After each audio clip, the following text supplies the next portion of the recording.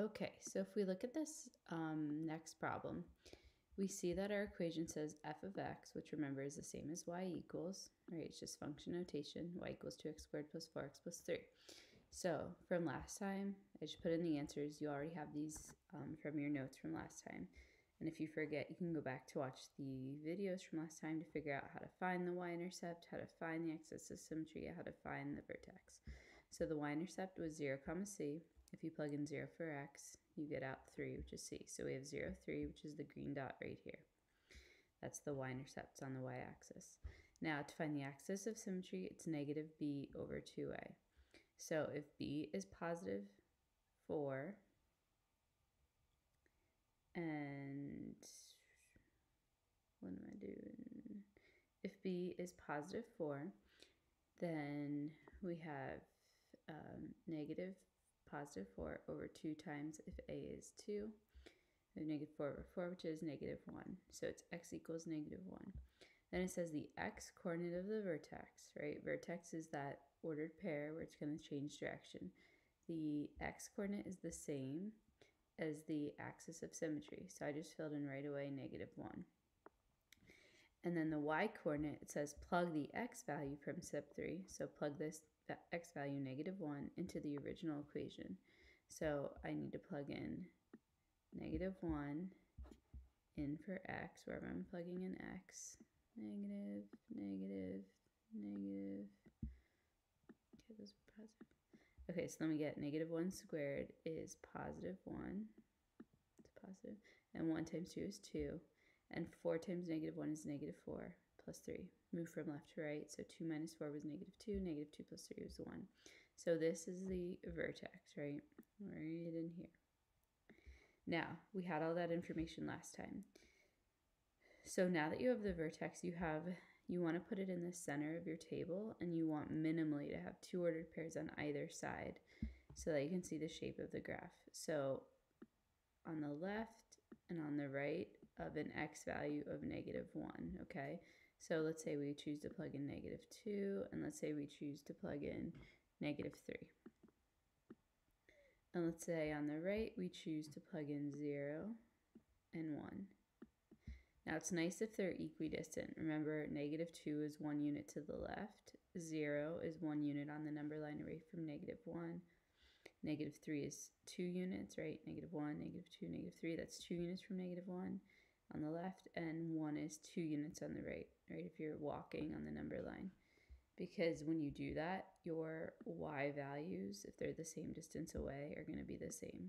So sometimes it will save you a little bit of time if you recognize that. If not, it's okay. You can just plug in any random ordered pairs. But that only happens if they're equidistant, if they're the same.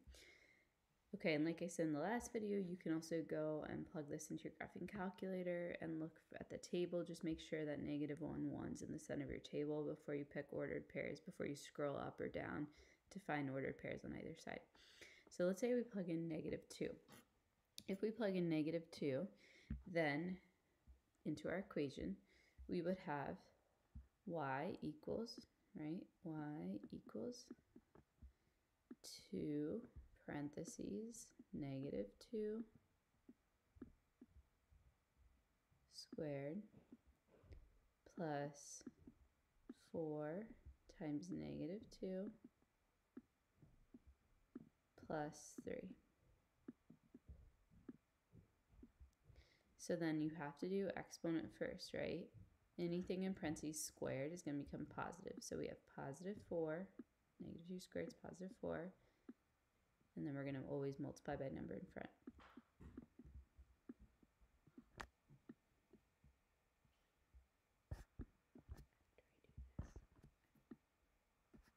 James, wait a few minutes. After I do this, I'll do it for you.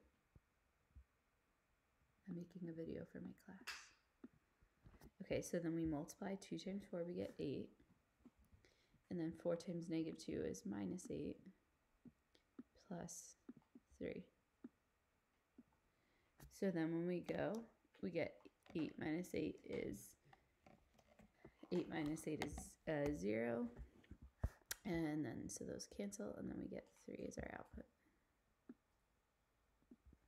If we plug in 0, like before, everything cancels, right? Because 0 squared 0 times 2 is 0, plus 4 times 0 cancel, so we get 3. That's the y-intercept, which we actually already have.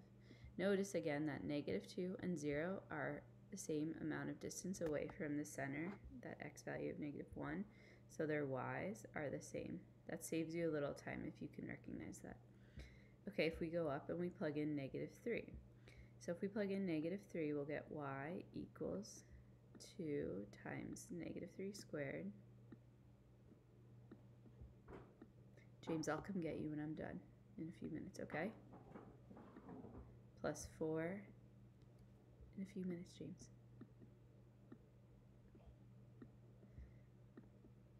So notice I'm plugging -3 in where I see x. So -3 squared is 9. So 9.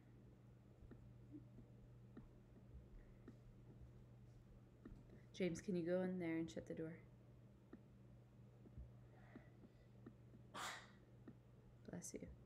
So we have 9 times 2 is 18. And I already multiplied 4 times -3, so that was -12. Plus 3. 8 minus 12 is 6. We move from left to right. Order of operations, plus 3. So we get 9. So -3, we get +9. And then down here, if we plug in 1, we would get y equals 2 times -1 squared plus 4 times negative, oops, I'm plugging in +1, times +1 plus 3. So we get +1 squared is 1, so then we're doing 2 times 1, then plus 4 times 1,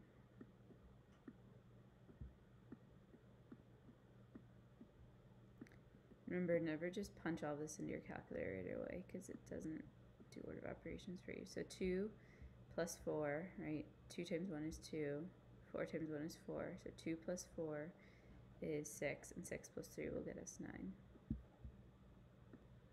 Notice those also are the same value because -3 and 1 are both 2 units away from -1. So now I'm going to plot those. So we have -2 to the left 2 units, up 3, right in there. And then we have -3 to the left 3, up 9. So it's going to be somewhere up here, right? You know, it's off our chart. If you want to scale this differently, like 2, 4, 6, you can. And then we have 1, 0, 3 to the, that's 0, up 3. That's the y-intercept, and 1, 9. 1, 9 is also up here somewhere. Okay, so then we go in and we make sure when we draw our sketch that we make a nice U shape, not V shape, and obviously the more ordered pairs we have, the nicer our graph will look. And we do arrows because it's going to continue. Okay, notice it's a U shape. And notice it's pointing up because our A value is positive. We talked about that 2 classes ago. Our A value is positive, so point it up. And even though it might not look like it because you don't have the parent function on, you know, on this same graph paper, because this A value, the absolute value of 2, is greater than 1, it's actually going to be narrower than the parent function. So it makes sense, it's pointing up and it looks a little narrower than the parent function. Well, let me plug in the vertex. Because it says what's the vertex. Which again, if you looked at the notes from last time, you would already have that value. Okay, so you can just write that value down to save some time. But when you're doing your homework, show work how you're plugging in the other ordered pairs. If you don't have graph paper, you can just draw a rough sketch on your sheet of paper. Okay, I'm gonna stop here and I'm gonna make another video. So I'm gonna make another video for example 2 and another for example 3. So there's gonna be 1, 2, 3, there's 4 videos.